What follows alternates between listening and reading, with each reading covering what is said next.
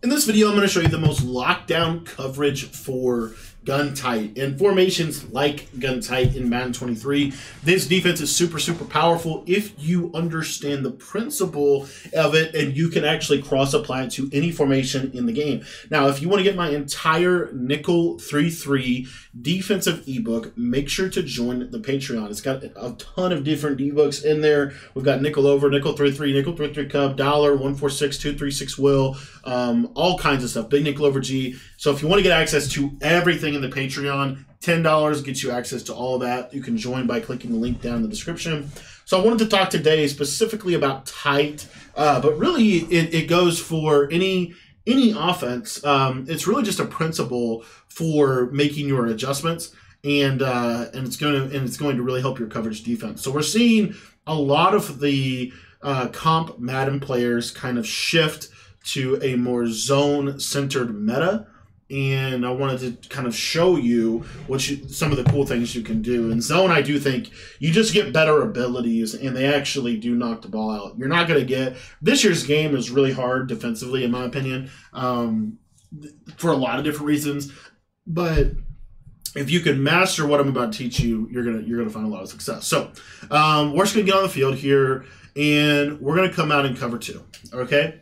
So we're just in cover 2 here, and I want to show you the main problem with compressed sets. And that is, the main thing they can do is they can attack the sidelines really well with these corner routes. Like, it's one of the best routes in the game, as you can see there. A lot of times it gets over the top of the KO. It's just hard to guard that. Another thing that people have, another route combination that's kind of popular is something like this 4 verticals concept, where we do kind of a double seam wheel. You know, so we can attack the flats, we can attack the sideline, we can attack the middle. And then the last core concept that you see a lot is, this is more of a man beater, but this is slant post. And I've talked about this a lot on the channel. I think this is one of the best concepts in the game for attacking man. All right? Now, if you understand how hash marks work, you can play really good defense. Short side floods, for whatever reason, are super effective. So if I go to cover 3, and let's say I flood the left side of the field, that third is going to play the streak, and there's not going to be anybody to play the corner, as you see. Now, if I did that, if I flip my formation, and I try to do that to the wide side of the field now, you're going to notice a significant difference. So if I try to flood over here, you're going to notice that that outside third is going to play the corner, as you see right there. He matched the corner or played to the corner. So what this tells me, what this communicates to me, is cover 3 or outside thirds to the wide side of the field are really good. However, they're terrible to the short side of the field. Okay? They're terrible to the short side of the field. So what's the solution? It's what I call rolled coverage. And I actually started doing this in Madden, I want to say 13. But you see here that we're going to go into our packages in nickel 3-3, and we're going to go to the safety nickelback package. Now, you are probably going to have to make some adjustments to your substitutions.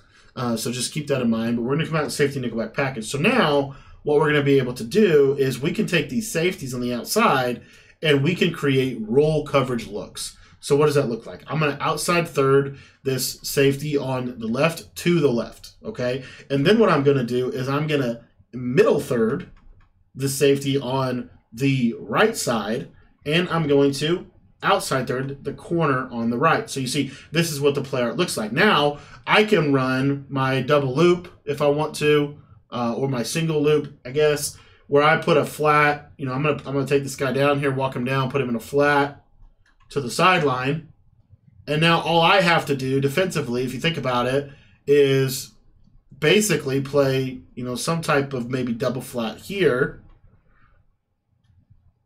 and then now I can use her over in here.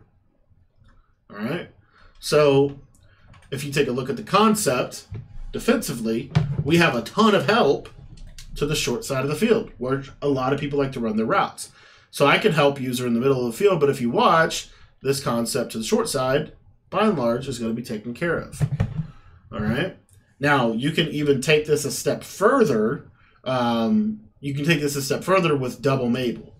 And what double Mabel is going to do is we're going to put our flats on 30, our curl flats on 5, and our hook curls on 5. So if I wanted to take this same principle and just kind of think it out a little bit more, this right here is one of the most popular route combos in tight offset, or tight, okay? So what we're going to do is we're going to third, third, third, just like this. And then we're going to purple, purple. So you have 2 flats. So you have the flats taken care of. The left side, you've got 5 players on the left side of the field. Most people are flooding the short side. Now what I can do is it allows me to be the 4th defender over in this area of the field. So, back to the play, flood. If I run this, you see there, like there's not a lot there. There's not a lot there, as you can see. Now the same is true for another popular concept, which is, so let's say they want to run basically bench. So this is another popular play. Make sure my safety's being weird. All right, so this is another popular play. So the play is basically this. I can show it to you. So just snap it. And as you can see, that third is going to play the corner. He didn't actually react, but he's there. So how do we user this play? Really easy.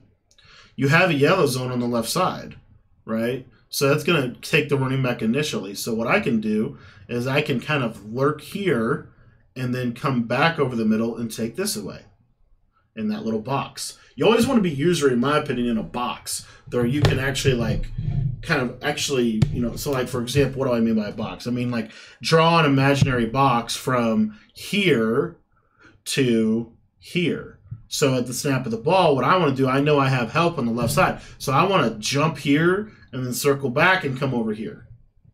Okay? Now how does this apply to like a slant post play? So let's say they run, you know, something like this. Okay, you have a yellow zone in the middle of the field to guard that. So really, if you think it out, how would I user this? Same thing. Boom, boom, boom. And now, like that slant is kind of hard to throw. Another thing you can, and you can kind of play some chess with the yellows. You know, you could certainly play some chess. So like for example, instead of putting a hard flat out here this time, we're going to leave this vert hook. And then what we can even do is something like where we can, I mean really all kinds of things, but you know, maybe just leave this little 5-yard vert hook here, you know, and play it like this. What the thirds just help with is they help with the deep stuff. So like an example of a deep route is, again, that deep corner. Let's say they run that to the wide side of the field. So if they try to do that number on us, what you'll see here, obviously the flat's going to be there, but you see how the third plays it? Okay, so that's the idea. And from that, you can take away a lot of deep stuff. And then you can kind of force them to play this little bend but don't break. And really what it comes down to is, you know, how's your user? And at the same time, like, how are you giving yourself help in the middle of the field? So one of the ways I do that is we're going to take this linebacker, put him in a hook curl, and then we've got the, vertical hook, and then we have the slot.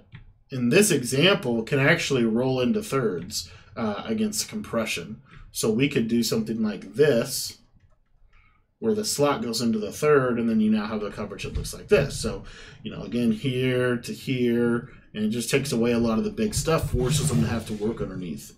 So this coverage is super, super simple. Again, all we're trying to do is put a third to the wide side of the field, and then we're going to play with everything else.